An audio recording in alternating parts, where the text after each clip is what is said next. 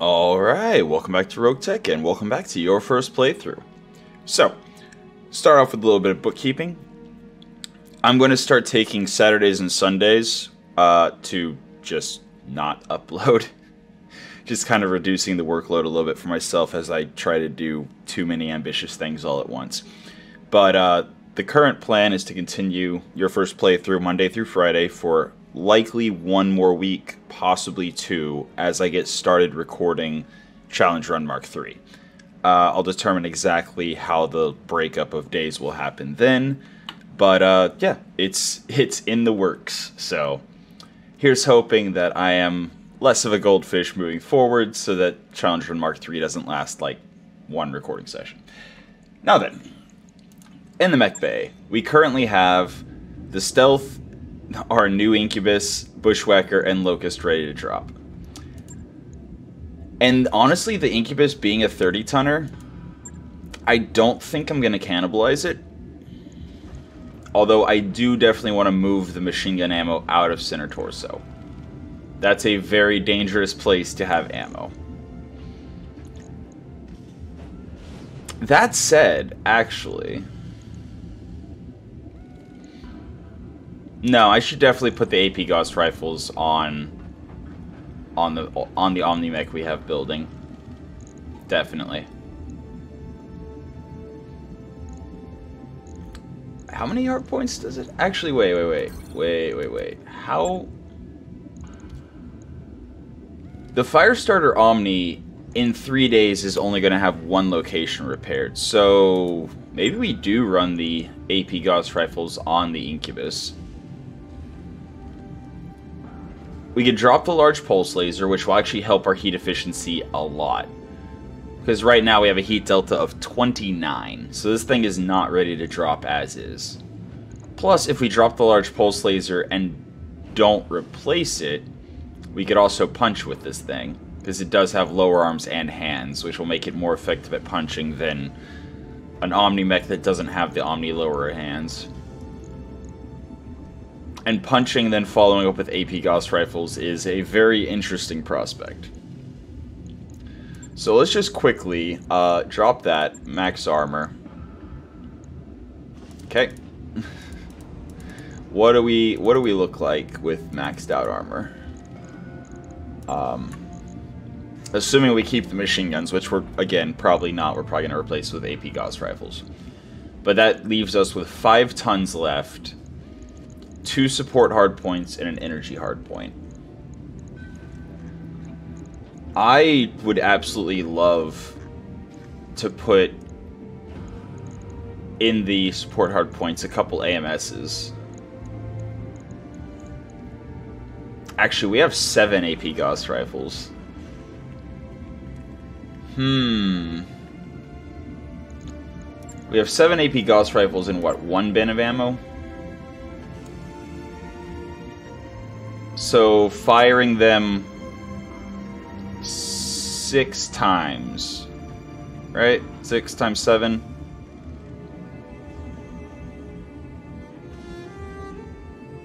That'd be 42. Okay, so no, we can fire 7 times. So we have enough ammo to alpha strike 7 times with all 7 with all 7 AP Gauss rifles. That's not enough ammo to run them all, but at the same time, that is a very, very impressive alpha strike. With each one of them doing 18 damage, 3 projectiles each, massive crit chance. Yeah, no, we're definitely going to keep the AP Gauss rifles for our Omni-Mech. That's the only way we're going to be able to run all 7, and hopefully we can get another bin of ammo by then. Actually, before I forget, let me just go check out the store. So, in the store, we have some battle armor equipment. We have, yeah, no mag shot ammo.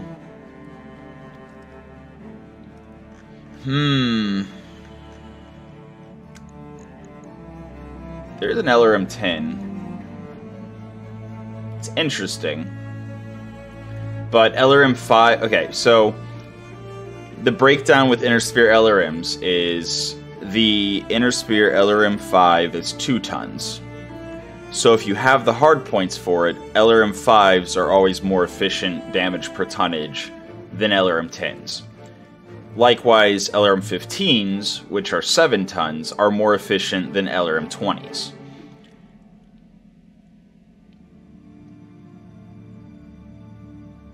And also actually more efficient than LRM 10s, but the most efficient LRMs for Inner Sphere LRMs is the LRM 5 systems, assuming you have the hard points to run them. So I'm not super interested in LRM 10, and there's not really much else worth looking at. Plus, we do need to keep our eye on our money now, since we spent 1 million C-bills on this Incubus, but it was absolutely well worth it. So, actually, some electronic warfare wouldn't be a terrible idea for the 5 tons. Beagle probe, sensors recon, but we don't have a Guardian ECM or anything like that. I'm gonna leave it for now. I'm not gonna drop it yet, but for now I'm just gonna leave it as is. That Clan Large Pulse Laser is actually very interesting. So the Bushwhacker's running an ER Large Laser, which is only 1 ton less, but it's much less accurate. It also generates only 2 less heat. So we would be trading... Actually, we would be trading 1 ton for more damage, less range though, right? ER Large is 840. Clan Large is... Nope, same range. Okay. So yeah, it would be an upgrade trading 1 ton for accuracy. But we're already very tight on tonnage using the Bushwhacker. So I definitely think we're going to leave it as is for now, at least. Yeah. So the Incubus, for now, we will just kind of have set aside. The Assassin also, for now, we need to do work on. But yeah, so we've got the Bushwhacker, Stealth, Phoenix Hawk, and Locust that are ready to drop once they're all repaired, or, you know, once they're not being worked on. Oh, we're actually building another Incubus. Do I just stop the work on that Incubus and scrap it since I already have one?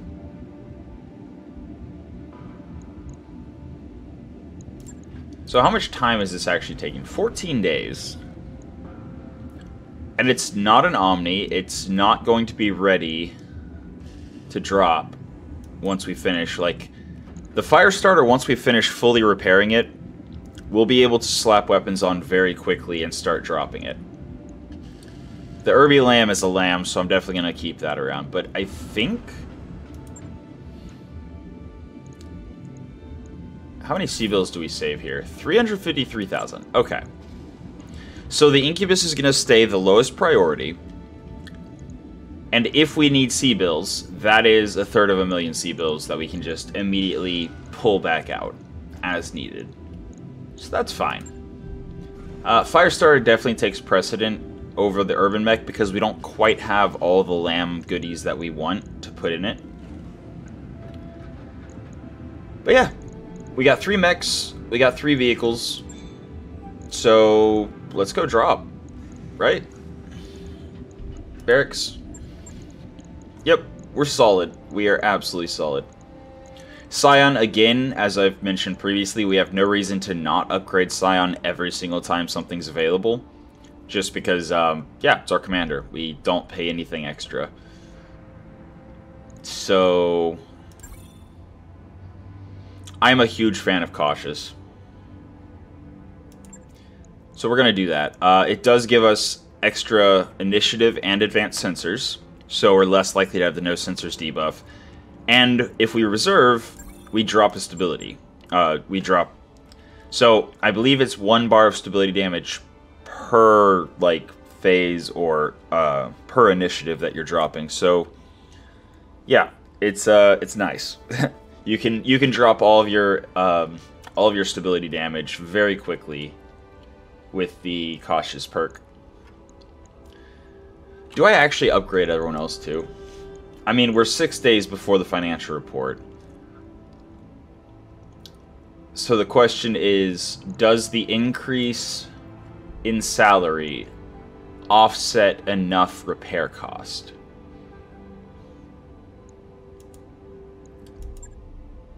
Because it's not going to update their salary until we actually commit to it.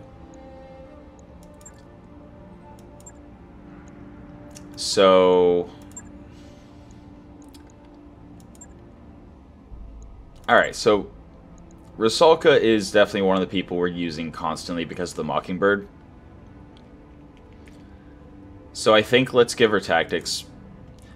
It gives her bonus initiative, it gives her reduced hesitation. And yeah, not having no sensors debuff would be really cool on the Mockingbird since it's a very accurate and, you know, pinpoint weapon system carrier. So we're going from 47,518 to 49,678. I should have paid attention to see if the extravagant was... Oh no, it is showing it. Salary extravagant. So, it's only like 2,000 C-bills to upgrade a point. Alright. In that case, we might as well. Huldra, I'm actually going to wait for the tactics. I think. And then... Horik, we're also dropping in vehicles. So, let's give him 1 gunnery. Then again, I think we're going to give him piloting, because that does increase his movement. And that is helpful on the Copperhead, since we don't actually really care about the weapons hitting. They're not very impactful. So yeah. And then Braver, he's largely on the Locust. And the Locust doesn't really care about melee. So, yeah, there we go. We've got our people leveled up a little bit. Let's go ahead and drop. I mean...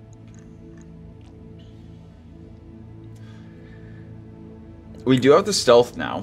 So, our combat effectiveness is considerably higher than it was.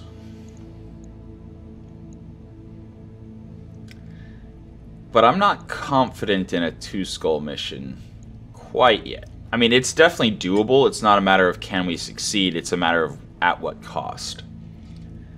So, let's do the escort. See how much damage we take. And then maybe drop on a blackout after. And yeah, once again, well, then again, we're not as well off on the financial report as we were. So I think I am gonna take one of the advances of C-bills. If we manage to escort the entire convoy and they all evac, then we get bonus percentage payout. So that could... I mean, we're against planetary government, so once again, with planetary government, it's complete RNG, whether you're against really, really good, valuable stuff, or absolute trash. So I think the extra 6 parts, like the extra 6 salvage total, one of which is a priority pick, is... I think the... what is that? 250,000? Something like that. Yeah, I think it's like 250,000. I think going for the extra payout is valuable. So, let's do it. Okay. Mockingbird. Chaucer. Copperhead. Locust, we're going to put Braver back on it. Because I do very much enjoy the not having recoil on the machine guns. Actually, we can just leave the Bushwhacker there, and we can drop in the Stealth. And with Sarge? No, wait.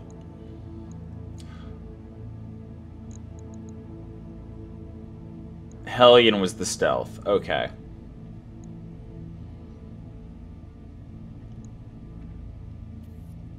I mean... yeah, Sarge has 4 piloting, so same melee as Narf. But the Disgraced will likely help a bit. Just, if nothing else, to keep it safe. And, yeah. Yeah, let's do that. Let's do that. Sure, why not? Alright, here we go. Alright, here we go. Should be a fairly straightforward escort mission. Yet again, the same map. Beautiful. And once again, we're going to be escorting the same spot.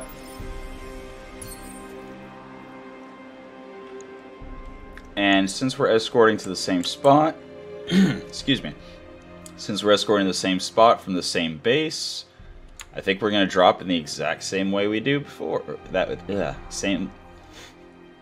going to drop in the exact same way we did before.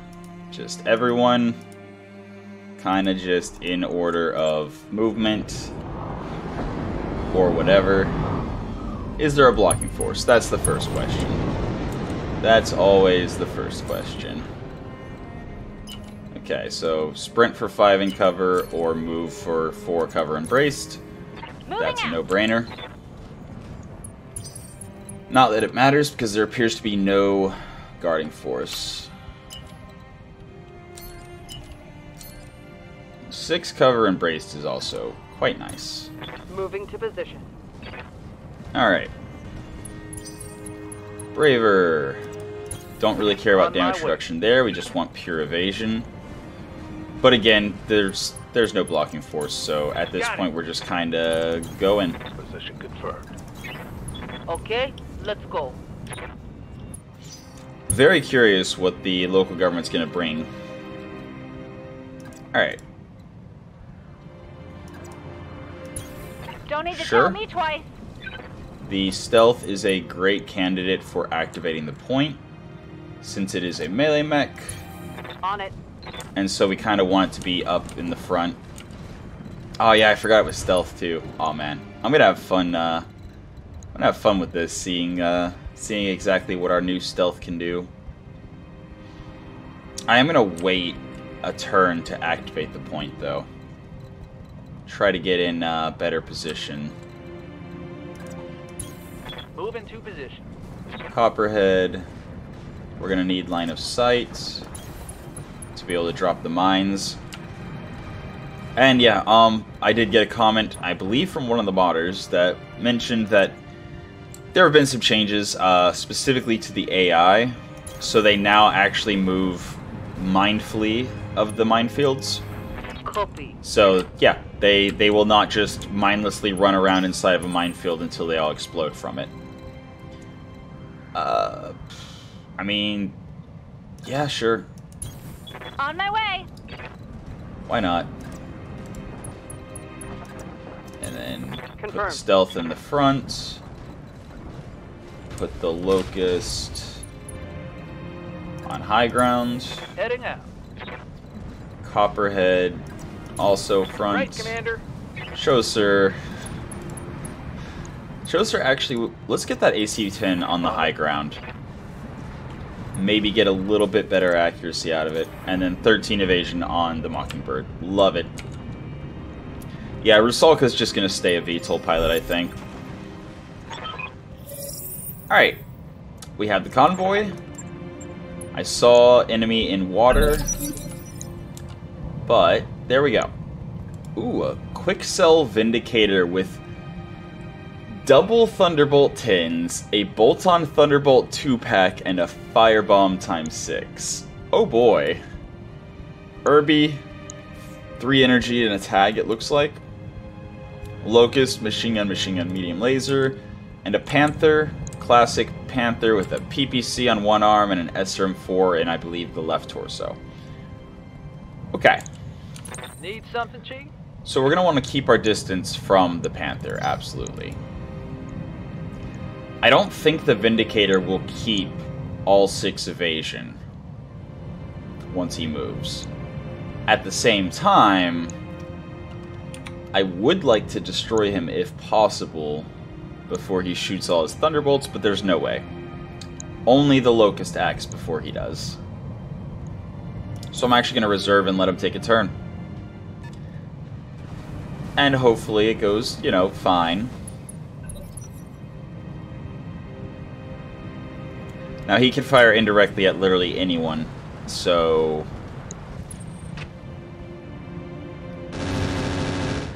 Okay. He missed.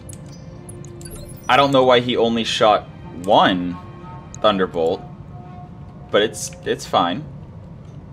That's fine. Hey. Also, he has Hybrid TSM. The Quick Cell Hybrid TSM that gives additional movement and additional melee damage. That could be very interesting on the Incubus, but we already have one sitting around. I mean, that is a heck of a backstrike. That said, he's already heavily damaged on the right side. So, yeah, let's, 72.5, yeah. So yeah, let's do that. Affirmative. I don't think it's worth using the bomb clusters yet. This might hurt. I don't think it's the play to use the bomb clusters quite yet. Ooh, PPC. Stray shot. Ow. Damage minimal. Yeah, PVCs are a pretty significant pinpoint, but luckily we got some solid tanks. We got a SRM-2 LRM-10 double medium laser prowler that has 605 armor. Well, 556 now that it took a hit. Chopperall, 460 armor, but it has an Arrow 4. Light AC5s, medium... Okay. These convoys did not need... They did not need our help. At all. I hear ya. It's kind of ridiculous, honestly. I mean, isn't this just 1.5 skulls? Okay. Pretty respectable hit chance on the Irby. And we now know the Irby does have a PPC, so... Kill the slow mover before we worry about the Panther on the high ground. Yeah, no, let's Got it. let's make some distance. Sprint in. Try to get the best shot possible. Got it. Okay, Yep. that's fine.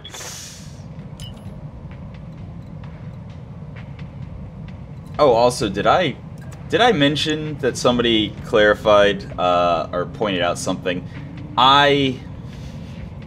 It did not occur to me whenever I was talking about the B-Pod back whenever we put it into the stealth. So the B-Pod, it has minus 100 accuracy against anything other than power armor and protomechs. Since it's an AoE, I was like, yeah, that's not a problem. Except it's also a streak launcher. So the only time with minus 100 accuracy against anything else and plus 100 accuracy against power armor and protomechs, the only time it's ever going to fire as a streak launcher is if it gets a hit. So it basically does nothing until and unless we get battle armor or protomechs on the board. And since it has a max range of 60 meters, that means we have to get inside of swarm range to ever actually use it. So I kind of don't want to. Acknowledged. I would kind of prefer to not actually use it on a mech that I actually care about. Although having it on a melee mech is definitely preferable to having it on any other kind of mech. But I still don't want to get swarmed by battle armor, so... I'm taking the shot. That's fine. How's it going?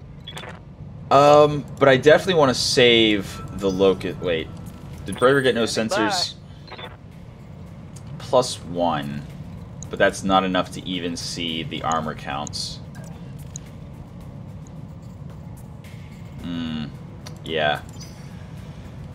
I'm not gonna get the hesitation then. It's not worth the hesitation since he did not get a great sensor roll. Firm. So yeah. Just dropping in, focusing the Vindicator, and there's actually a chance there's a chance that we actually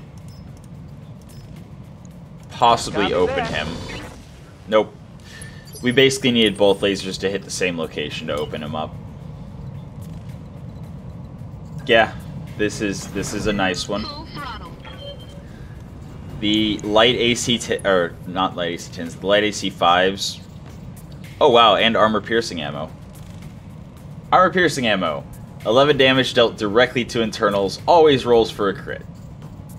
Minus 30% damage dealt with the ammo, that's fine. 100% bonus crit chance. And then minus 1 accuracy. That's fine. Do we have any other ammo? Nope, just armor piercing. So I'm actually kind of interested in firing on the Panther with it. Especially with that hit chance, yes. So, the idea here is the Panther has ammo, unlike the Urban Mech. Which means if we get a through armor crit on the ammo, it explodes. Also, if we get a through armor crit on the PPC, there goes the majority of its weapon systems. So, just generally, good times. Alright, chopper all. Move into cover.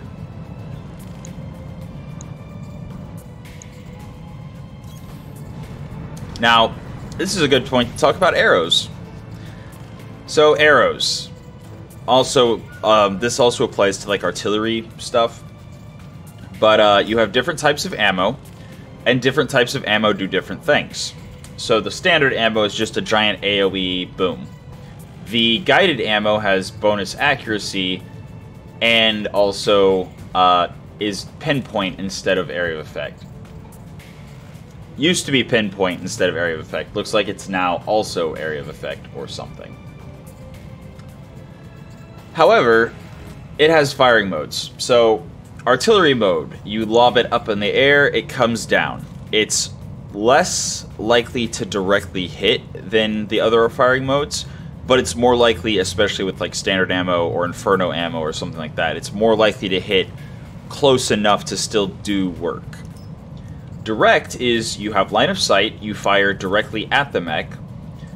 I believe direct minus 4 accuracy, but I believe it also ignores evasion, which is why the Panther... does it ignore evasion? The only two targets to choose from is the Irby and... yeah. In any case, if you fire directly with an arrow or with an artillery system, if you miss, it usually flies super wide. Also, you can stray shot with a direct arrow or with a direct artillery shot. And then there's flak. Flak is basically just shoot at flyers. You cannot fire artillery or direct, I believe, either at a flying target. I believe you have to use flak for arrows and artillery pieces to fire at a flying target. But yeah, that's that. I believe it also ignores, I believe flak also ignores all evasion or something like that. But yeah, we're going to use artillery. Even though it's less of a hit chance, I'd rather do some damage than, you know, nothing. And we do have the option of firing indirectly at the Vindicator, which I already specified is my primary first target. And since we can't actually shoot anything else at any of the other targets, I think we're going to. Engaging target. Oh, tub thumping. Yes, okay. We'll get to what happened with the shot there. But tub thumping, as you saw pop up over the vehicle, is... or this vehicle. That little pop-up, that floaty, is letting you know that you fired without bracing the turn before. Which doesn't matter for vehicles. Vehicles that have artillery and arrow systems and things like that don't care. They can just move and shoot and move and shoot. But a mech, if a mech is tub thumping, there's a chance, a piloting roll, to see if they get knocked down because the artillery just has that much of a kick. So the way you prevent tub thumping is move and brace the turn before, then shoot the next turn. I hear ya. And that's how you use artillery and arrows and things on mechs without getting knocked down perpetually. And yeah, the AoE did not directly hit, but it did hit, and best thing that could possibly have happened, it hit to the right of the Vindicator. So the splash damage basically all got dealt to the right side of the Vindicator, and anytime you're shooting with artillery or arrows or anything like that, any of the big splashy stuff, you basically are doing stability damage before they have, you know, without them having any actual, like, chance to not get knocked unsteady. Like, even if you don't directly hit, as we just, you know, we missed the artillery shot, but it still landed close enough to destabilize the Vindicator, so. Now we get to follow up with everyone else, which is fun. 54, 28.7. 54, 28.7. Yeah, that's fine. Or alternatively, so Inferno is actually really interesting on the Panther to prevent it from firing its PPC.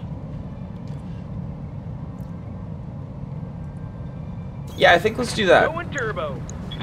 See if we can get some heat on the Panther, because the Panther CA I do not believe has anything special. I believe it's just single heatsink cooling, which means we're going to have a fairly easy time You betcha.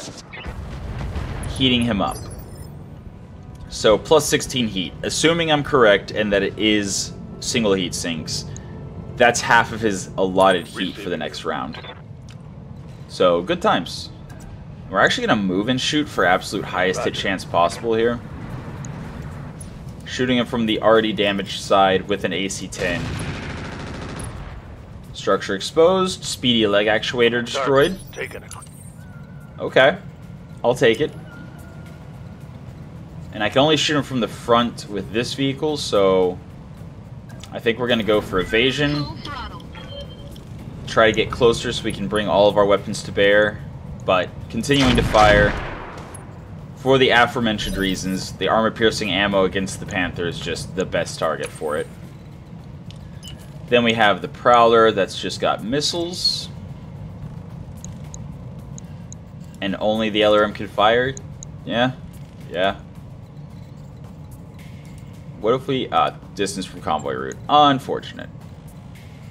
I was hoping we could get close enough to actually shoot more. But, yeah. I think we're going to take the one spot where we can shoot with direct line of sight, just because indirect fire is, I believe, a penalty of 2 to hit.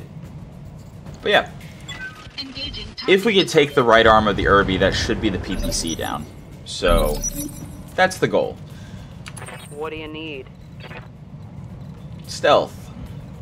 Stealth is unable to get in melee range, but we are able to get up close and personal. And there is always a chance that the 0.9% hit. The 0.9% hits. It's a low chance, but it's only going to fire if it hits. So, yeah, let's do that. Acknowledge. Didn't need it. Tango down. And that's a bunch of Thunderbolts off the board, which is very nice.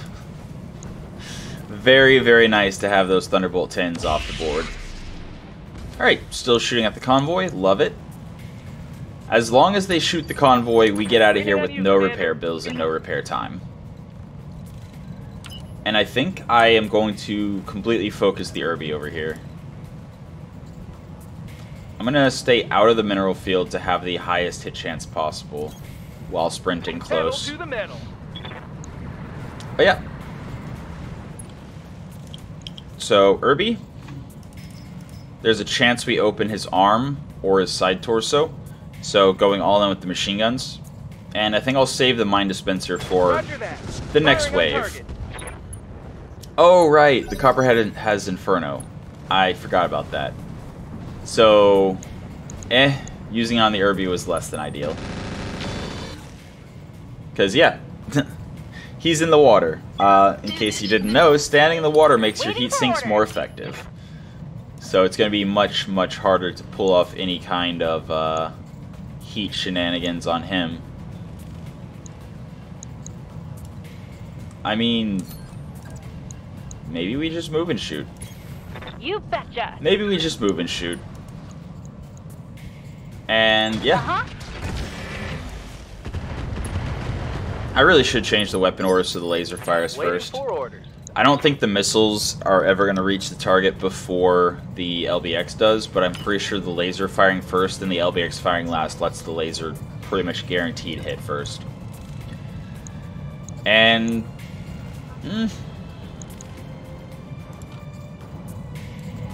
do I go for the sprint or do I go for the move for highest hit chance? Sprint. Sprint actually gives us higher hit chance. Cool. Sure. Going full thrust. Why not? Let's do that. Somebody has to shoot the locust eventually, and it's always going to have 8 evasion. So, again, just trying to avoid hesitation for the most part. Okay. No stray shots, and it looks like he has a PPC and 2 small pulse lasers. Pretty sure that's what I just saw. In any case, Full throttle. Artin, a mechanized ICV. Once again, there's a chance for a through armor kill here, so All weapons committed. he's unsettled, so there's that. Anytime you're doing structure damage to an enemy, then yeah, you are very likely to successfully be panicking them a little bit. And I'm actually going to shoot straight through the locust just in case stray shot. All weapons committed. Okay. Structure exposed, stressed. 61.8. That is very hard to pass up. Location confirmed. We are slightly firing past our locust, but hopefully it's fine. Yeah, it's fine. Okay, so I was correct. Single heat sinks, but now his PPC's down, so all he has is an SRM4. I'm here. And not much to speak about as far as his remaining armaments go. Throttling up. His armor is down to nothing on center, which means we should be able to finish him off with the stealth fairly easily, and then if we can get this kill on the locust... Not your lucky day, is it? Nope. But he is unsettled. Yeah. Full throttle. I think we're gonna just focus the Irby. That was a mistake. I didn't pay attention. I saw the red, I didn't pay attention to the whole line. So we would be doing reduced damage if we do this. And that was my graphics card chugging a little bit. It's a problem I'm still troubleshooting. Tag destroyed, that's unfortunate. I would have loved to have gotten a tag. Especially since the Incubus we just got has the 2 support hardpoints. A tag and AMS or tag and narc, either way, would be really nice to have. And I think we're gonna just fire on the Irby indirectly. Why not? There's a chance we get some serious work done. Off it goes. Huge miss, still did like 12 damage, 14 damage, something like that. But it went super wide. Also, with the arrow and artillery systems, the further you move, I believe, the larger the variance. So if you stand and shoot, you have a much tighter cluster of where the deviation can bring the projectile. Whereas if you sprint, you have a reduced, or you have a larger area that the projectile could fall in. And if you actually, you know, if you jump and shoot, you have an insanely wide area of where it could possibly go. So it's generally a bad idea to put jump jets on any kind of artillery mech. You know what? I don't even care. I'm just going to drive through the fire.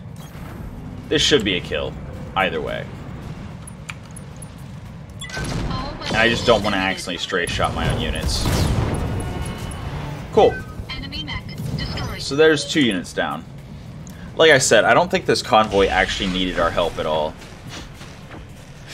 Like, arrow, 4 light AC5s with through armor damage. What can I do for you? Yeah. Yeah. Got Got it. Yeah, they would have been fine. But it's you know, Here we go. it's great. That just means it's easy payout. Beagle probe crit. Oh, so he's got some electronic warfare in there too. What can I do for you? Nice. Nice. Left torso's about to pop. Right side has the PPC. But I can't get a left flank, so yeah, let's just get the right flank then. And yeah. Got it. Easy. There goes the... Oh, it was the snub-nosed PPC. I would have loved to have had that. Where that came from. And we destroyed the Guardian ECM. It's fine. We're just, you know, ruining all the salvage. It's completely fine. Nothing to see here. Copy that. Okay. And yeah. Firing. Miss. No, he punched out. Now I really regret hitting him from the right side. Because that would have been a snub-nosed PPC and Guardian ECM ready to take. And hey, let's do that whole melee thing. That is a thing that we have been built for. Roger. So Ugh. miss. Unfortunate. But we still keep our evasion. And we still shoot everything into his Let's hit back. him hard. Nice. Yep. Got the club. No. That'll do.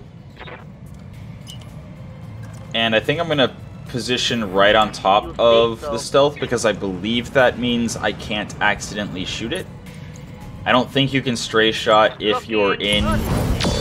Like, if you're in the same hex firing outside of that hex, I don't think you can stray shot stuff that's sharing the hex with you. Receiving you. Now, if you're shooting at somebody who's sharing a hex, like battle armor that's gotten knocked off of somebody, then you can stray shot the other unit in the hex you're shooting at. But, yeah, so... Let's see. Yeah, this is our locust, so sprint. Sprint high ground? Yeah, sprint high ground. Speed, no target. A little bit of heat, it's fine. Running through fire is not that big of a deal for a mech unless you're, you know, running hot. And then the chaparral. Definitely want to protect this thing because it's nice to be able to fire off arrows at people. Makes things very easy. Yeah, go around the fire, please. Beautiful. Nice, nice. And last convoy unit, sure, also in the mineral field. Sounds good. And that is the next round, right? Pretty sure. Yeah.